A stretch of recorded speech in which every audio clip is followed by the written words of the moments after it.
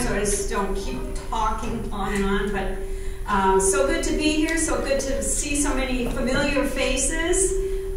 This is great that you've done, and Happy New Year. Happy New Year. And what year is it? 2079. See, you guys, when you came, I was always so surprised that you were way ahead of the United States. That's 57 years. When I first came to Cameron, there were 6 students from Nepal. 6. And Kundan Rai was one. We were back there naming them. Kundan, Suzit. There were 6. She's saying them. Susanna. Santos. Srijana. Sraz and Timosina. Yeah. Well, anyway, there were 6. And I was the secretary in the international office when I started, so some of you might not remember that or know that. That was November 2004. 2005, January, I got to see the first orientation of students. I was just a helper. I wasn't in charge, and we had 17 students. I thought, oh, this is great. I love it. I love it. Then the person that was the international student coordinator at that time resigned in July, and I applied for the job, and I got it. So I didn't have a secretary because I was the secretary. I didn't have a student worker because they got home for the summer. And I got 49 students. Oh my goodness. Wow. They were all lined up in the hallway at North Shepler while I was trying to do their paperwork. And I had to go over to the other computer. I had to walk around and go to the other computer to get into the tracking system, CVIS. And then I had to go back to my desk where I had everything. So it was really time-consuming. We had lots of people in the community. They were just starting the Friendship Family Program, and I called some people. They started picking people up at the airport. I was trying to think of somebody who was in that group. I think Alan, maybe Alan Kanzakar might have been in that group because Ravati came and brought his paperwork and said the student wants to come.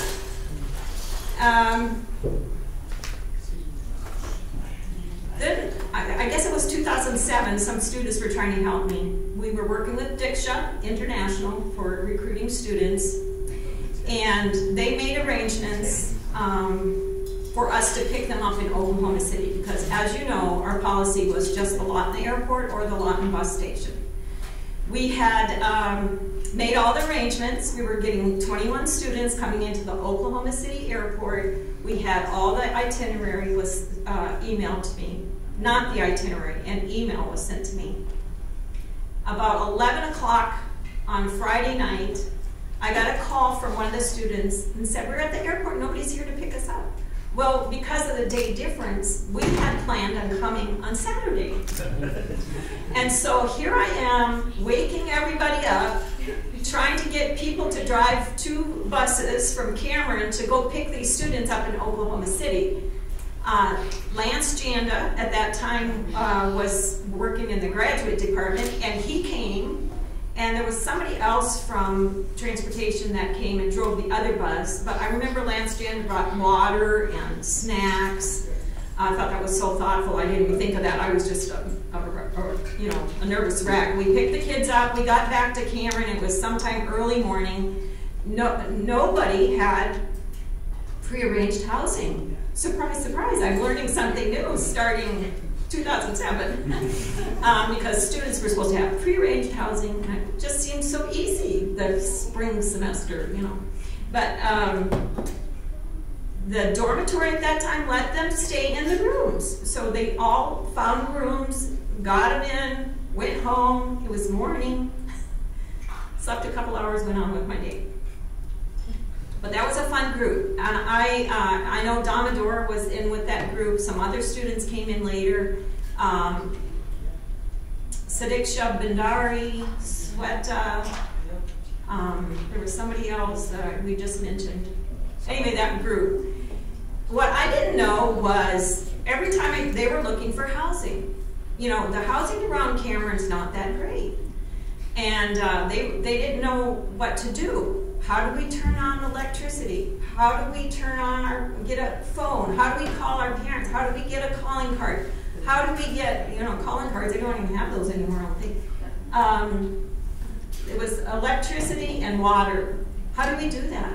So I was going one by one. I said, I'm going to stay late from work today and create a little cheat sheet. And when the students come in and need help with that, here's the information. This is what you do. So that forced me to kind of get organized with the students coming in. But I remember those 3 girls coming into my office for maybe the 4th time. Every time I turned around, they were there needing help with something else. And this lady came in that had been to Nepal, and she had brought another student. She had picked her up at the airport in Oklahoma City because she'd met the parents. And I don't even remember her name. Samita. No. Well, it might have been. It might have been, yeah. I bet you're right. And so, anyway, this lovely lady brought her in. Her name was Judy Bear. Anybody remember the late Charlie Bear and Judy Bear? They helped so many of our students. They were not Friendship Family, became Friendship Family, and they helped so many students. She just swooped those girls up and said, I'm just going to take them home with me. I hope you can hear her saying that. And she did. And she helped them find housing. Well, I think Charlie went to Africa, or Judy went to Africa, and Charlie was the one that ended up with all the girls. The next year we had a large group, 50 students from Nepal. We had 99 students and 50 were from Nepal. So it had grown exponentially since I had come. And these students were so great, all of you. You started your own organization, CUNA, and here we are today because of that. You have this reunion plan. You started sharing your culture with us. Your dancing. My goodness, that was what made the International Student Banquet so popular, I think, was, the students from Nepal were going to be dancing. Then you started, when you started CUNA, you started also not only helping the International Club raise money, but you had your own New Year's celebration, and you had lots of dancing and stuff. So we learned a lot from you. We learned a lot about your holidays. We learned that you love to play soccer and cricket and table tennis. I think Jiwon was one of the champs. In 2013, I had the privilege of going to Nepal. I went to Kathmandu and met with some agencies there to recruit more students for from Nepal. And I really enjoyed myself. It was so nice to see where so many of our students were coming from. Although I didn't get to go to Pokhara, I'm really sorry about that till this day. My husband is back here, Gus. We'll have to go back. And you'll have to come with me. So I really enjoyed that so much, and I was so thankful. Almost to the day in 2015 was when that earthquake came and had demolished some of those historic buildings that I remember visiting. I'm glad I wasn't in one when it happened. But also the Friendship Family was really active, and when I retired, the coordinator for the Friendship Family said, Marcella, we have 6 boys, 6 students, are all males, and they all live together, and I can't find anybody. I said, we'll take them, we'll take them. We took along a Kenyan and a student from Egypt, and then when some of the students, 6 students, how many of them are here in that original group? There's one, and Ujwal was in that group. Were you? Also, you ended up kind of coming along, like papaya. Anyway, when those students would move out, new students would come in, so we just claimed them all.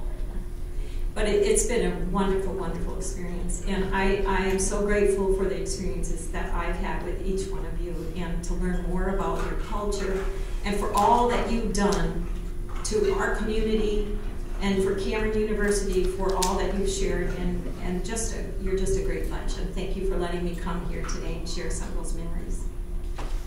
Thank you.